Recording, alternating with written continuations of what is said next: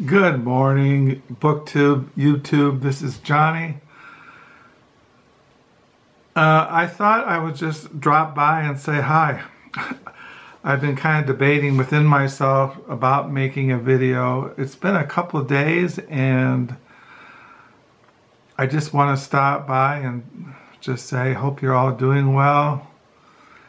Here in West Michigan, it is November the 7th. 2020. It is 10:03 in the morning, and here in West Michigan it's been really beautiful weather the last week. I was looking at my online diary, Crooked Fingers, from last year, and we had snow, and it was snowing, it was cold, it was gray. And it's been like an Indian summer here in West Michigan, and it's really nice. I like those years when snow comes late here in West Michigan, especially along the lake shore. We get a lot of snow, and some years it starts in November and doesn't stop until really March. It doesn't really get warm here until June. So it's been kind of nice, the warm weather. It's going to be like 70 degrees today, and it's sunny. My wife and I yesterday, we went up to Grand Haven. We stopped at thrift stores, got used books, stopped at a park along the lake, Kurt Park, and walked out to the lake, and I took some photos of the lake. And so anyway, I just want to stop by and say hi. Hope you're all doing well. I know here in America everybody's wondering who's going to be our next world leader, our next president. At this point in the whole thing, I'm just kind of exhausted and just want it to be over with. To me, it could go either way. Biden could win or Trump could win. And it all depends on who decides. So anyway, this morning I'm writing in my diary like I do. I'm always writing morning, afternoon, evening. I was thinking about these videos in BookTube, YouTube. These videos go into my online diary, Crooked Fingers.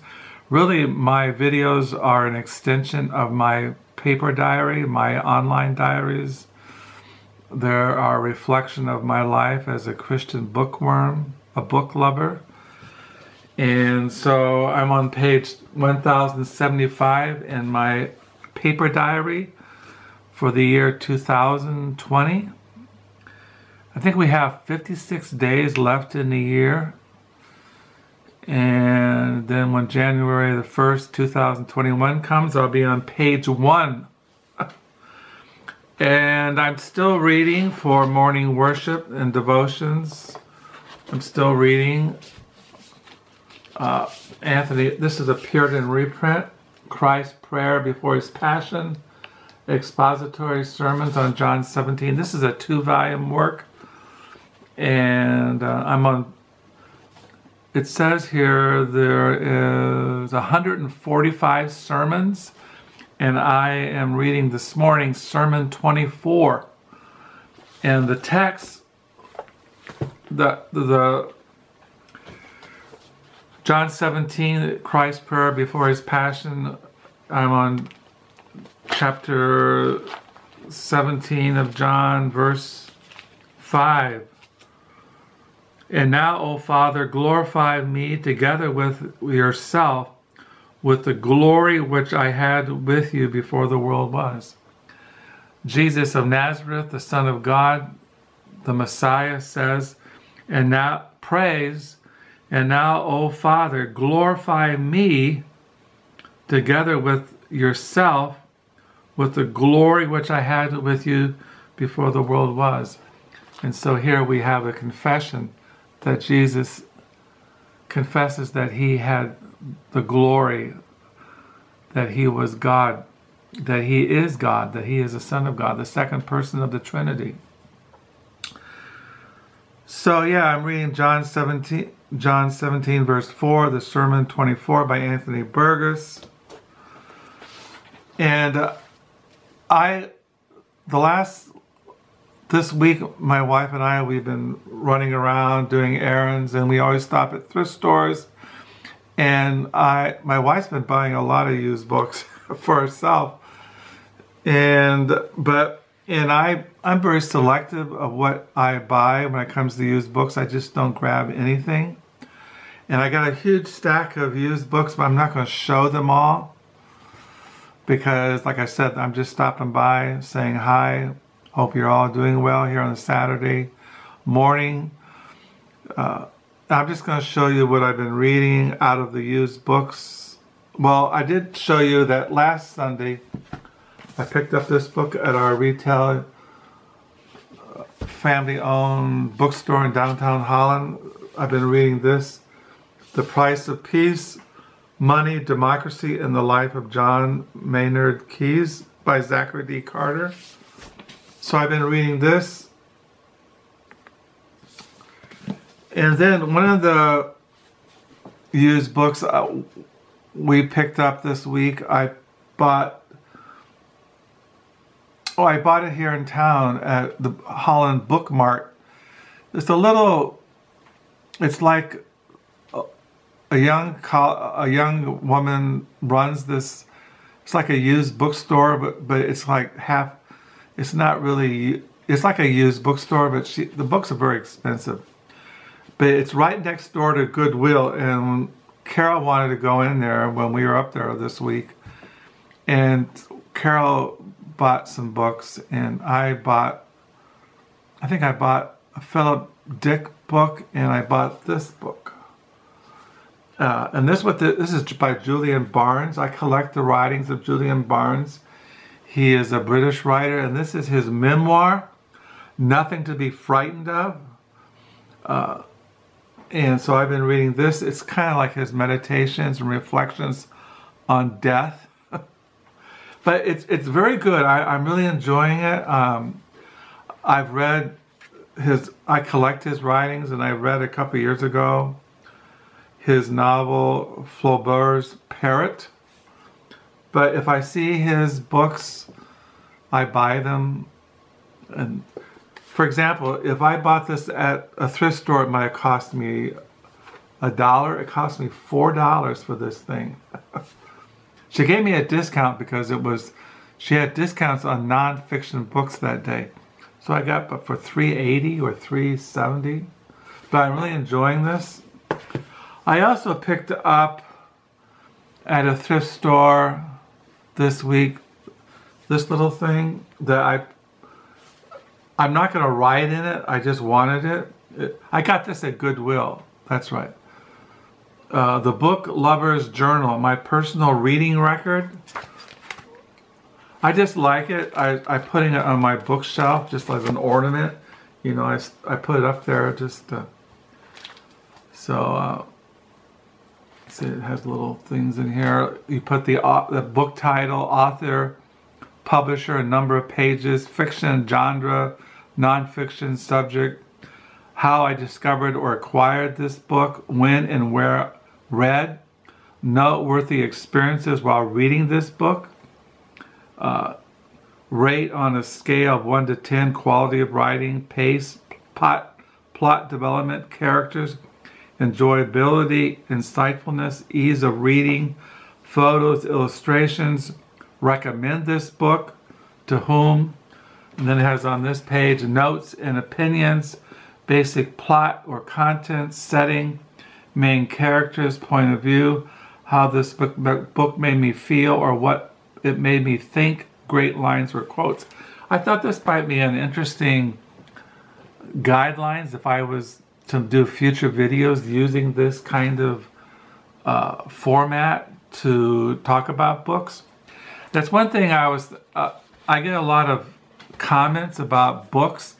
I show books in my videos and people assume that I read them or I have read the whole book. I tend to read by mood. I enjoy the activity of reading. Now, I'll read Julian Barnes, Nothing to be Frightened of, but I might not finish it. But I enjoy reading it. I don't feel a pressure or necessity to finish a book from cover to cover.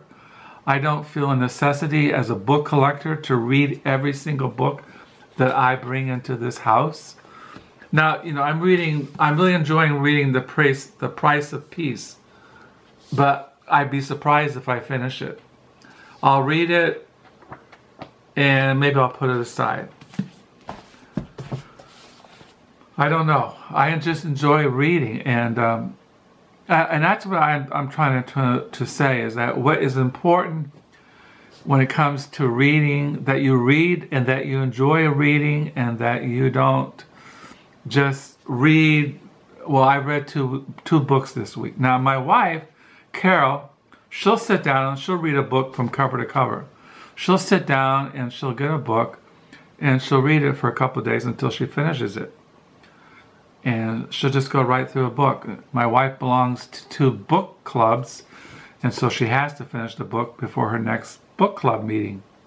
But I don't feel bad, and I've always been this kind of reader as far as I can remember. I've always just read, and then I read a book for maybe a week, 2 weeks. Maybe I'll finish the book. Maybe I'll put the book aside and come back 6 months later and finish it. I don't know. Another book I picked up used is, I like reference books. I like books about words, dictionaries, reference books. And I picked this up, New York Times Dictionary of Misunderstood, Misused, Mispronounced Words, edited by Laurence Urdang. I like books like this. I like looking at words. I love words. I wish I had a vocabulary. I wish I could pronounce words. I wish I had a grasp of all the different words in a dictionary, but I don't. I have very limited vocabulary. I can't spell. It's just terrible. I'm still reading in the Bible. I'm still in First book of Samuel. I read that. And I'm on chapter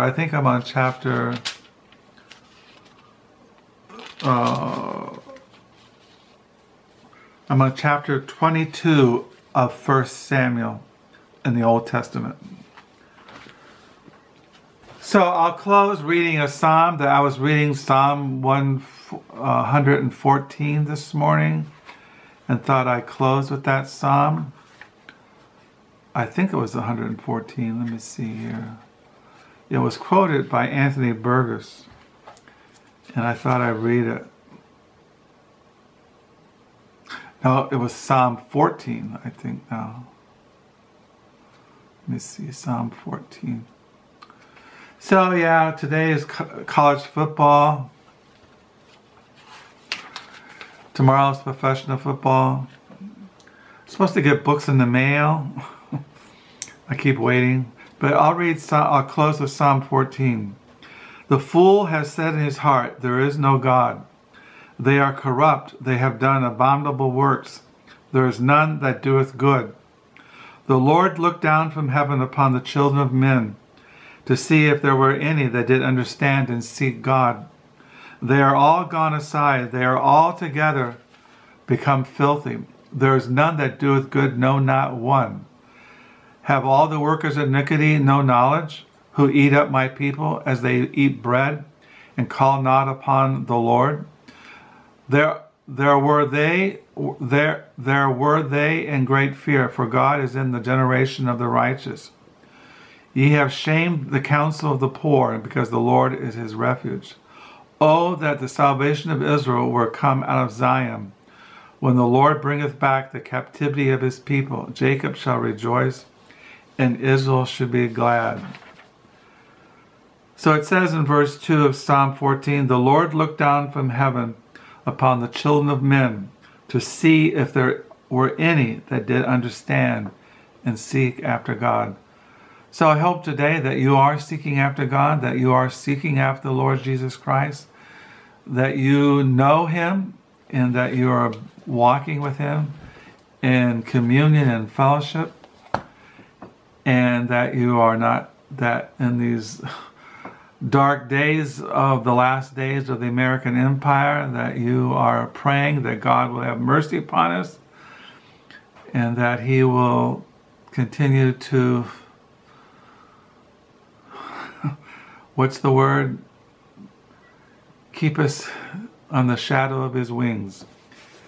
He is our refuge, He is our rock, He is our strong tower, He is our strength, and may He give us patience to wait upon Him. So, once again, thank you for the comments, the new subscribers, and until next time, bye.